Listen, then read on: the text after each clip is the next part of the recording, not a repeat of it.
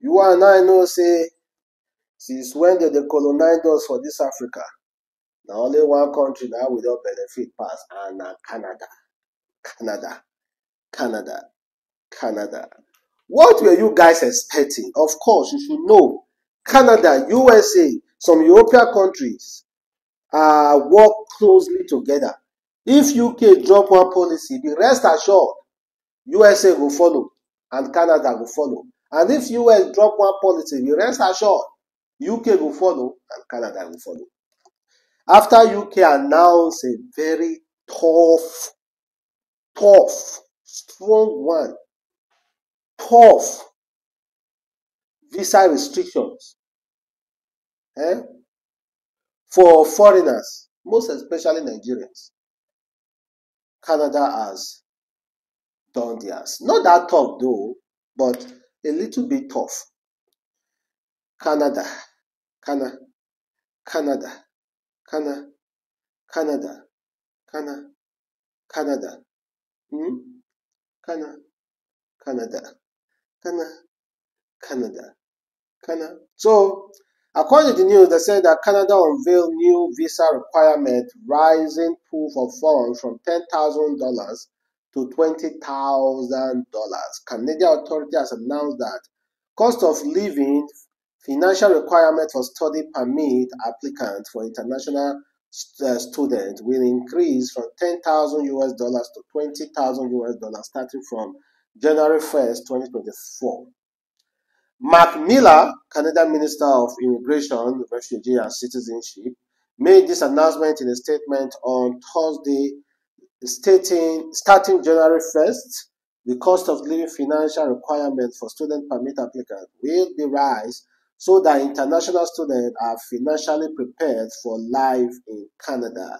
For 2024, a single applicant will need to show that they have $20,000 representing 75% of LICO in addition to their first year of tuition and travel cost. This charge will apply to new study permit application received on or after January 1st, 2024. The statement read in part. The review, which takes effect from January 1st, will help prevent student vulnerability and exploitation, the statement added. 10,000 to 20,000, that is not really much. They will try compare to the UK's very strong law. To UK very strong law. So it's kind of like it's kind of like good now. It's kind of like good. But there again, there again, we already know the cost of living in Canada now is really getting high. House rent is going up, skyrocketing. It's really difficult now in Canada. Really, really difficult. How are Nigerians coping over there? I think all my Canadian brothers, reach out to me now. Let us know how you guys are coping. How is it over there? Is it easy? Is it easy? Because me, myself, I might decide to relocate my family to Canada. Well, let's see though. Let's see. Let's see. Just maybe. Just maybe.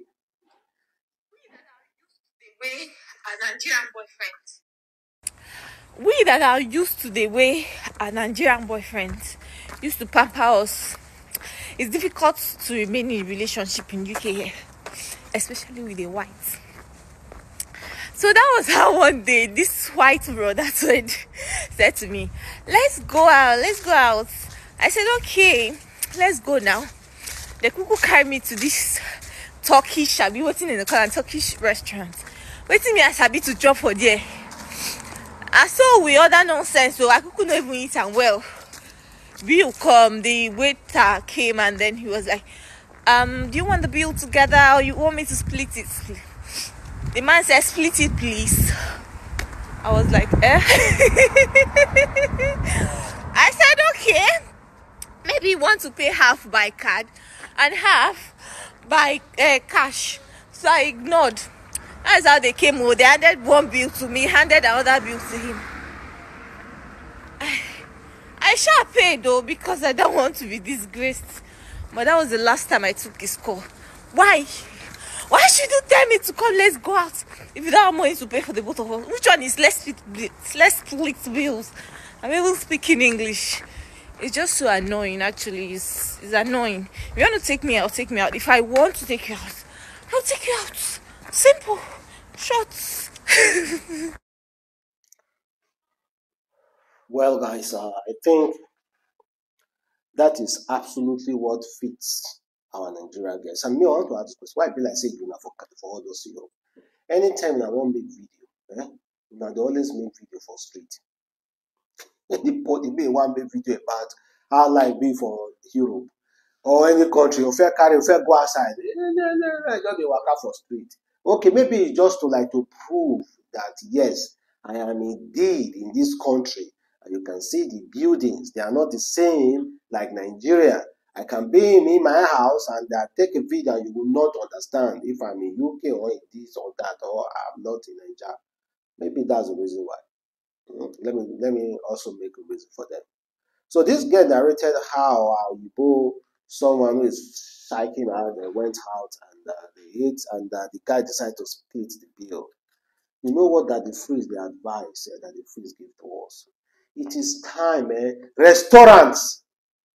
It is time whenever two persons come to that restaurant, to your restaurants to eat, please always ask the couple question. Should we split the bills? Don't just bring one long bill on one paper and just hand it over to the guy. Please always ask. It's about time we start instigating such rules in our culture.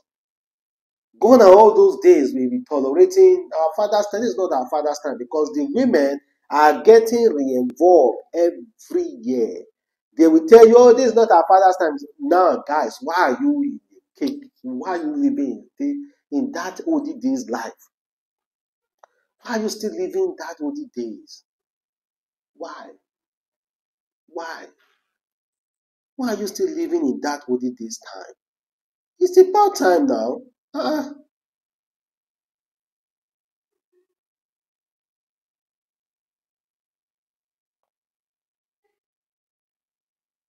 Why?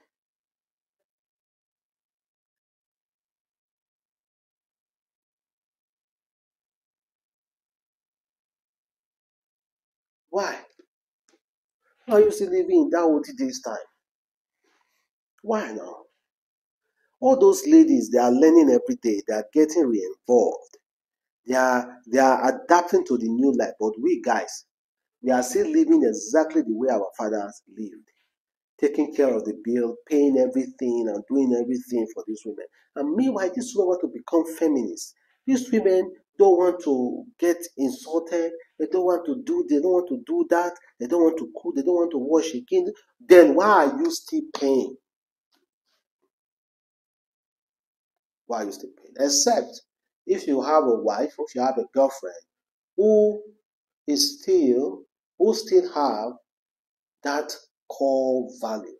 Good and fine, you can decide to. But if you are in a relationship with someone who doesn't have that core value, why are you troubling yourself for crying out loud? Why do you remain with someone who has re-involved? Why? You see why they say a man they quit, they kill himself. Well, that said, let's leave there. Let's forget about that topic and check out this video of one of our minister. That is Minister of FCT now, Wike, dancing and happy. He even composed a song for Tinubu. He said, Tinubu, your mandate we shall stand. The FCT Minister Nelson Wike seen dancing at the office of the Chief of Staff, Femi. The same Femi who was accused of having so money in his budget. Tell your money was Jagaban. On your mandate, we shall stop Jagaban. On your mandate, we shall stop Jagaban. On your mandate.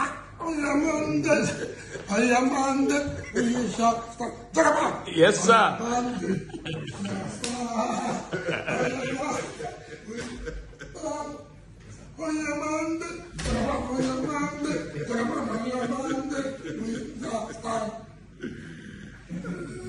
In the Chief of Staff's office. Well done. Very nice. I'm glad to see this. Tell your money was Jagaban. Stop Jagaban.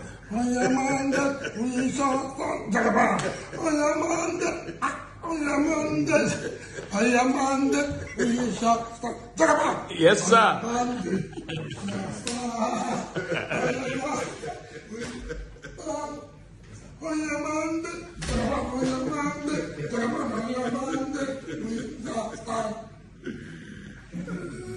In the Chief of Staff's office. Well done. Very nice. I'm glad to see this. Tell your money was Jagaban. Stop Jagaban.